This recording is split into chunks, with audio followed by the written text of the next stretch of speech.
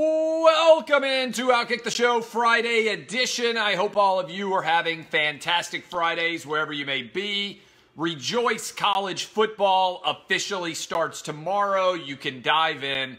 We can all have a gangbuster time. I'm going to give you a couple of gambling picks here in the Florida-Miami game as well as in the Hawaii-Arizona game. Those are both going on tomorrow. Let me give you a rundown of where we're headed. The disaster that was the 80-yard football field last night in the NFL. Daniel Jones mania takes over. ACC Network has officially launched. Is it a good business proposition right now or not? My 8-year-old has become a Braves fan. Should I tell him about what happens in October? And Zeke has evidently had an offer to become the second paid running back, highest paid running back of all time. So I appreciate all of you for spending your time with me. Let's dive right into Florida, Miami, and to Arizona, Hawaii. My two gambling picks, all right? Two gambling picks right off the top of the show today. I love the under in Florida, Miami. I think the defenses are going to dominate. Both offensive lines have been remade. I don't believe in Felipe Franks. You got a redshirt freshman quarterback who's attempted 3 passes in his career starting for Miami, and I believe Jaron Williams is his name. And as a result, I think the defenses are going to dominate. Toss in also the fact it's the first game of the season. It's going to be swelteringly hot in Orlando. This is going to be a low-scoring game. Take the under. The Gators have ticked out to around 7 or 7.5. In a low-scoring game, I don't really like either side here. Dan Mullen playing with house money, sitting at 10-3, top 10 already in year 2. Stat I love to share with all of you is every coach that has won an SEC title in the conference title game era over 25 years now has won at least 9 games by year 2. Dan Mullen already won 10 in year 1. Under is the play in Florida, Miami, which will be taking place tomorrow, I believe, at 7 Eastern. After that game, late night from Hawaii, I'm telling you that the play is to take the over. These numbers continue to tick up. Hawaii, Arizona is an 8:30, what time is it? I think 10:30 Eastern start all the way out in Arizona. And I believe it's going to make a big difference that Khalil Tate is back 100% healthy. Last year, Hawaii played 2 teams that were in the top 25, Utah State, Fresno State. They both scored over 50. I think Arizona goes for 50 plus. I think this number goes over 80. Get the over there. Those are my 2 gambling picks to start off college football week 0. Boom. There you go. All right. I am over the NFL preseason. The NFL preseason has become one of the worst aspects of the entire American sporting calendar. And I thought that the 80-yard field that we got in Winnipeg last night in the game between the Green Bay Packers and the Oakland Raiders was a perfect metaphor for what preseason football in the NFL has become like. First of all, the NFL shouldn't go outside of the United States for games. Last year, they went south of the border. They tried to play the Rams and the Chiefs game in Mexico City, and the field was so crappy that at the last moment, they called an audible and decided to play it at the Coliseum in L.A. This year, they decided to go to Winnipeg, and the field is so crappy in the end zone that they only play on 80-yard fields. I'm a season ticket holder in the NFL. The fact that we are charged full freight for 2 crappy preseason games where the best players don't even play at all, and the younger coaches don't even play their guys at all following the Sean McVay model. In fact, 20-some-odd Raiders didn't even make the trip to Winnipeg. Sean McVay didn't take 20 players with him to Honolulu for the preseason game out there. Here is an easy question for anybody out there that defends the NFL preseason. How is it that Florida and Miami can play a game and there will be tons of 18-year-olds who last played a football game in high school, and they will be able to play a big-time rivalry game to kick off the season? How is it that Bo Nix, who is a true freshman, next week he's going to make his first start against Oregon, and his last start will have been in high school, but people being paid millions of dollars a year who play pro football year-round, who go to mini camps, who are training all year round, aren't ready to go week one, despite the fact that they are multi-year veterans often of their sport. It doesn't make any sense. It's completely illogical. There's no way to justify the NFL preseason. It needs to go away. It needs to give up the ghost. It needs to become like the BCS and die. It's illogical. It makes no sense. And that 80-yard field in Canada last night in Winnipeg was the perfect approximation of why the NFL preseason makes no sense. We also had, last night, if you do decide to play a star, you're risking everything for nothing with what happened with Cam Newton. Cam Newton is lucky. It doesn't appear that he's going to be severely injured based on the leg and the left ankle injury that he got. But why in the world are any starters on the field getting dinged up in a game that doesn't matter at all? You know how college kids have started sitting out of bowl games and basically treating them as if they are, exhibition games, which is what they are. Why in the world would any starter play in a preseason football game? Why in the world would any coach put his starters in a preseason football game? Let them roll out week one. Even if they're a little bit rusty, they won't be as rusty as college football players are. And in college football, they start and hit the ground running with massive games in game one. Also, somebody just said it in the comments. Incredibly dirty hit from Eric Reed on Ben Watson. Ben Watson criticized Eric Reed based on the way that Eric Reed has called Colin Kaepernick a sellout and everything else. You can't tell me that totally indefensible hit wasn't directly related to the dispute off the field between those guys. Eric Reed should be suspended for at least one game, maybe multiple games. It needs to happen. And so that is my takeaway on the NFL preseason. It is an abject failure. It's time to replace it. What would you replace it with? I would expand the postseason.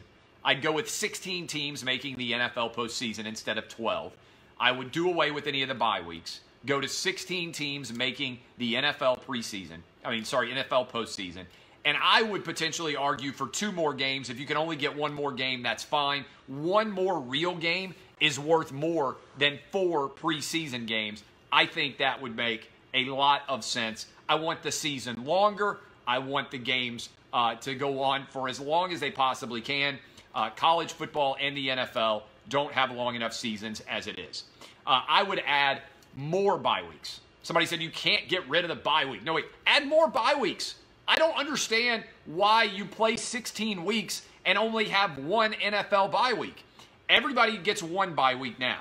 Add multiple bye weeks. Start the NFL in mid-August and run it all the way until President's Day weekend. My argument is that the Super Bowl should always be played on the Sunday before President's Day weekend so that Monday is a holiday for much of the rest of the country. You can also expand NFL rosters. There's only 53 people on an NFL roster. It was 45 that dress out, something like 45, maybe a player or 2 off there. Look at the sideline of an NFL game. Almost everybody who dresses plays. Expand the rosters. Let more guys play, and that way allow more games overall to actually be in place. I don't understand why that doesn't make complete sense. And also, if you're going to play Thursday Night Football, every team that plays on Thursday Night Football should get a bye week before they play on Thursday Night Football, right? I mean, I don't know. This is perfect logic for me. If you're worried about the short week and about how guys are going to perform playing on Thursday Night Football, go ahead and add a bye week before that Thursday Night Football week so you got more time to get ready. And then when you play on Thursday, you got more days to get ready. This is just basic logic here. I'm just trying to make a world a better place one little idea at a time. All right, this is wild. The most criticized player in the entire 2019 NFL draft was Daniel Jones. I'm not sure that there was anybody who got criticized more than Daniel Jones in the last decade based on the NFL draft. Daniel Jones by himself may have gotten more criticism than the rest of the picks in the first round did combined. So what has he done to respond to that criticism, including from Baker Mayfield this week? Daniel Jones, this is according to NFL research, has an 83.3 completion percentage so far in the preseason. 12.3 yards per attempt, and a 140.1 passer rating. Those numbers are the highest in a rookie preseason since at least 2006. And he has dominated.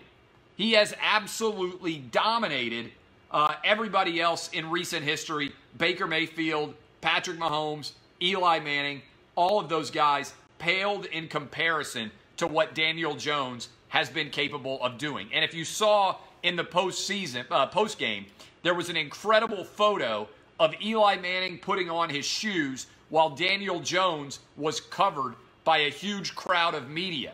The New York Post, which ridiculed the selection of Daniel Jones in an unbelievable about-face, is now calling him the star of the Giants.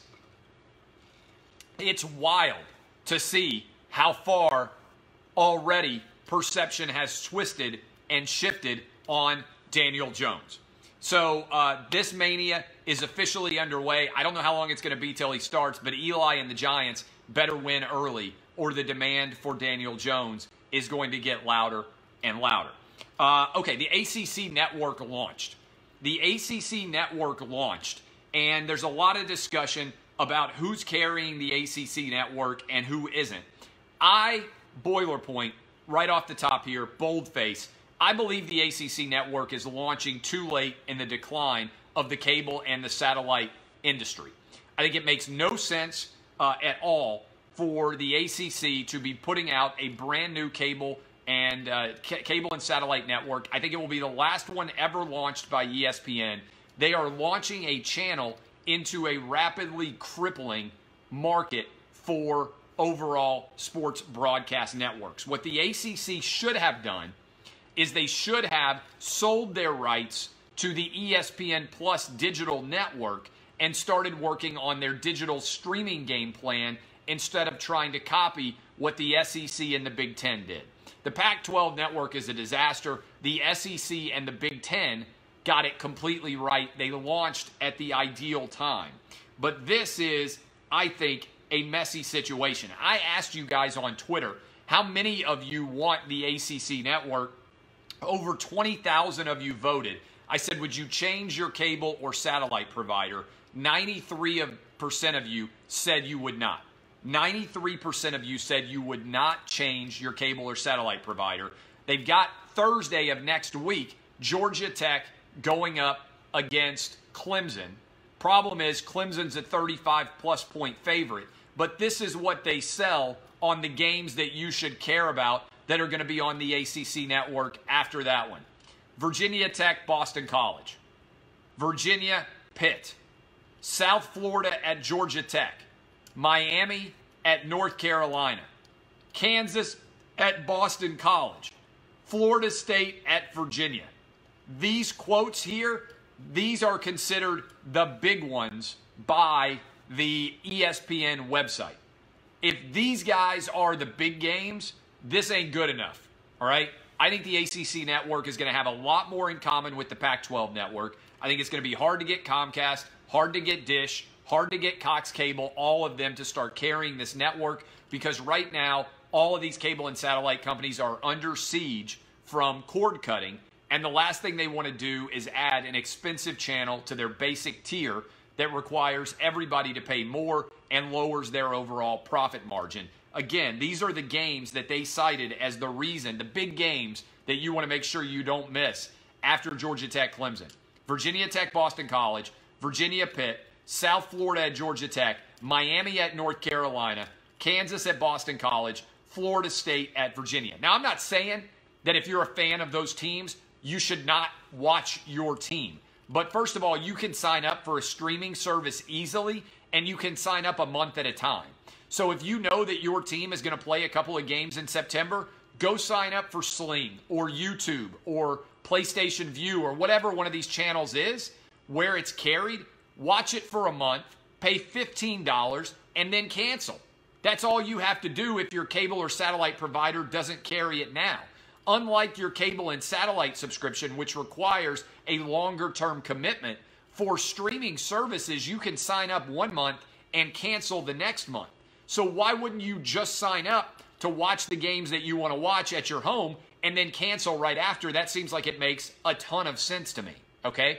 And if you don't want to do that, you can obviously go out to a sports bar or wherever else you want to check them out. And again, I will gamble on some of these games. I love college football, but I have Comcast. There's a 0% chance that I am canceling my cable service over the ACC network. I don't really care enough. So if I had been advising the ACC, I would have said you don't want to launch a channel into the collapsing cable and satellite bundle. You want to think ahead and go start a digital network with everybody able to stream it on ESPN Plus and pay whatever it is, $5 a month to be an ESPN Plus subscriber. I think that makes a lot of sense. Last night I'm watching the Braves game against the Marlins with my 8-year-old. My 8-year-old has become a huge fan of the Atlanta Braves. Big baseball fan of late. Got to go watch the Braves play the Mets. He's become a massive Atlanta Braves fan. And last night, he was ecstatic when Ronald Acuna hit a walk-off single to beat the Florida Marlins in the bottom of the ninth. They are a fun team to watch. Here is my question for everybody out there. Should I let my son know about the disasters that are going to come in October because he's totally clueless about how bad the Braves have been in October for the last 25 years or whatever the heck it is? In 1995, the Atlanta Braves won the World Series. Ever since then, other than that, they have managed to lose all the time in October. Absolute, unmitigated October disaster for the Atlanta Braves. Do I dent his enthusiasm by saying, enjoy the regular season, little man, but come October, the Braves fall apart faster than, I'm trying to think of the team that falls apart the most. Faster than Chinese basketball going up against the United States in the Olympics, all right? Faster than a really bad basketball team against the United States in the Olympics, all right? Better analogy could be used there. The Braves totally fall apart. Braves are good, but do I let him know about the history of the Braves, or do I let him think that they're going to win the World Series and that October is going to be a beautiful thing? It's a challenging decision for a dad to make when it comes to what to tell your 8-year-old son who doesn't know any of the storied and often very disappointing October history of the Atlanta Braves over the years. I got to make a decision sooner or later. As we move into September, I'll make a decision. I think it's going to be right now in the World Series. I would go with, they're the favorites right now, right? I would go with a rematch of the Dodgers and the Astros as what I think is the most likely outcome in Major League Baseball. But this is a good dad question for everybody. Do you tell him about the October failures of the Atlanta Braves, or let him believe there is no history other than the history he knows? Great fan question. I got to figure out what exactly to do. Finally, Ezekiel Elliott has turned down the Dallas Cowboy team offer to make him the second highest paid running back in the NFL. This is an utterly ridiculous decision by Ezekiel Elliott. He has 2 years left on his contract. He is getting huge dollars, which are not justified based on the value of the running back position right now. Le'Veon Bell got outperformed by James Conner, who makes $500,000 to Le'Veon Bell's $14 million. In the postseason, C.J. Anderson, a fat dude who wasn't even on a roster, outperformed Todd Gurley, who's the highest paid running back in the NFL right now. Jerry Jones needs to be smarter than this. He doesn't need to pay Ezekiel Elliott even as much as he is offered right now. That is ridiculous, all right? Makes absolutely no sense whatsoever. And I think the Dallas Cowboys need to adopt a tougher line here. They paid Jalen Smith. They're going to have to pay Dak Prescott. They're going to have to pay Amari Cooper. It doesn't make sense to pay a running back $13 million a year, $12 million a year, $14 million a year. Walk away, Jerry Jones. Let Tony Pollard, Memphis's fourth-round draft pick running back that you have, run behind that Dallas Cowboy offensive line. He will do incredibly well for you. And a lot of people will legitimately be saying, instead of it in a joking fashion, Zeke who?